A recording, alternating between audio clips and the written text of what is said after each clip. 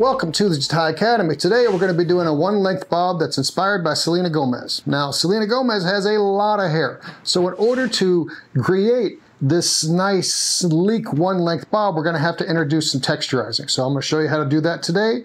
That thins the hair, keeps it sleek and smooth without introducing any kind of movement. So let's get started.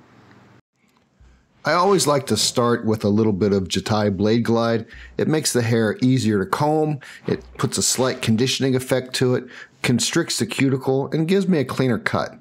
Now we're going to start here with a natural or center part right down the middle, and I'll brush everything back and push forward and see where it wants to split. I'll take that all the way down to the center of the nape, and then from there I'll take the occipital bone over to the mastoid. That gives me a flat section in the back. Using my Osaka scissors from Jatai, that's the blade that has the nicest point, so it makes it easiest for me to go through and point cut. The more pointy your scissor is, the easier you'll get a point cut, and it'll be cleaner and you can go deeper onto it. So we're going to take a center section, we're going to comb this straight down the middle. Now I'm going to put clips on the hair on either side just to get the hair out of the way. It wants to keep falling in my hands. So now I'll comb everything down straight from the part, straight down, make sure my fingers are not flipping, and then I'll go through and do a deep point cut. Because the whole idea behind this bob shape is to prevent the hair from bulking up and building a bell type of shape. I don't want this to stack and have all this fullness. I want a sleek kind of shape. So going through and doing a deep, deliberate point cut like this will enable the hair to collapse a little bit, but still retain the bob type of shape. So I'll go through point cut center towards the front. So in the middle, I'll point cut that, doesn't matter.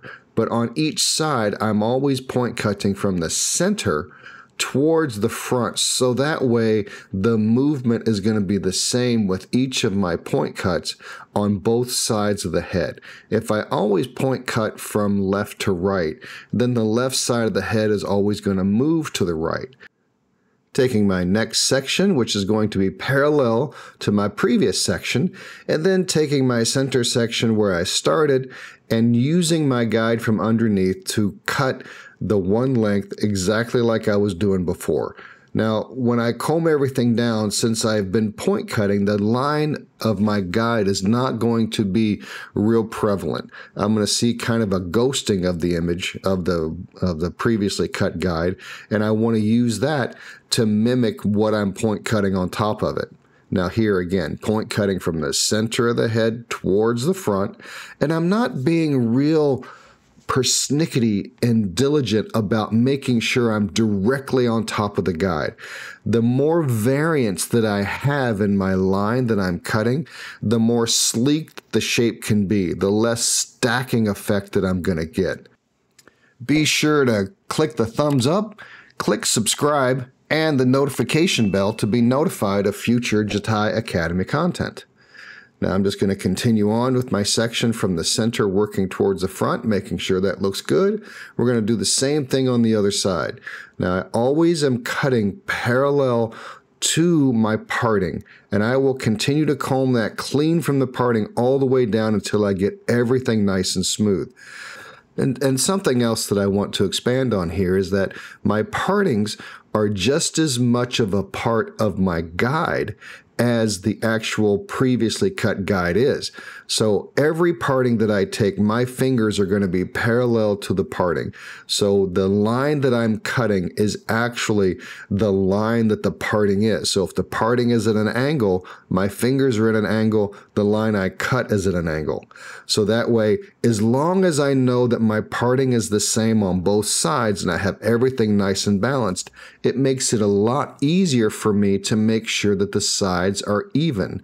Now here, when I start to move up to the top of the head, I'm not taking my quarter part. I'm going to take that part all the way around from the back into the front and to the side. I want to make sure that that's parallel to my previously cut section and the same on both sides.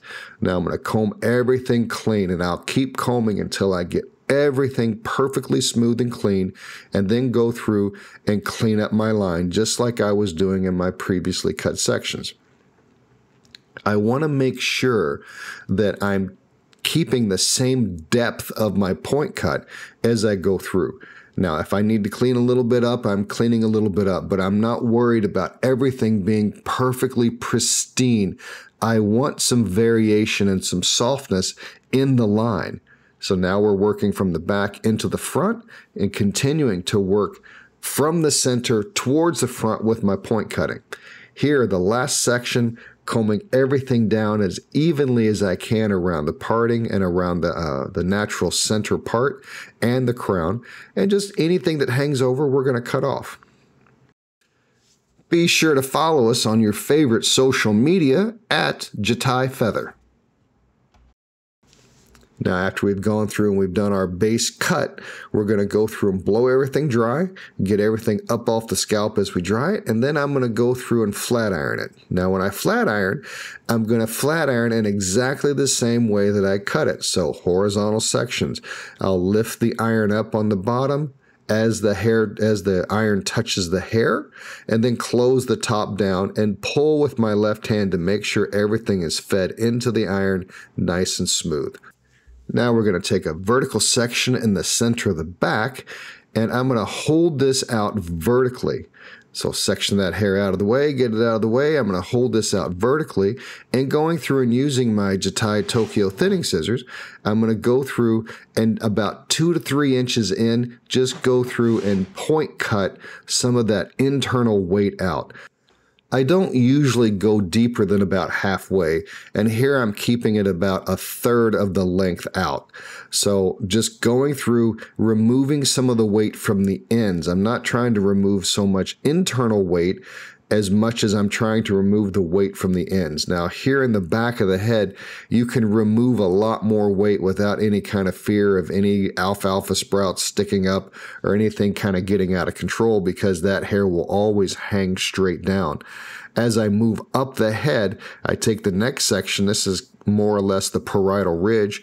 I'm going to hold that out at the exact same, elevation, and then go through and point cut that through. Now, as I start to point cut this through, I'm taking it a little deeper at the bottom of the parting, and then as I get to the top of the section, I take it more towards the tip. So I'm thinning more underneath and less on top.